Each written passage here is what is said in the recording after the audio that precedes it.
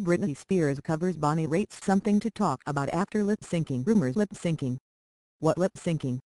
Britney Spears certainly gave fans and critics something to talk about at her Piece of Me residency show in Las Vegas Saturday, deviating from her usual setlist and singing the rare cover of Bonnie Raitt's Something to Talk About. Fans were impressed by her vocals as she performed the song, which has a wider range than most of her own. "Oh my God. I live for Britney's live vocals," tweeted user @JacobsWool.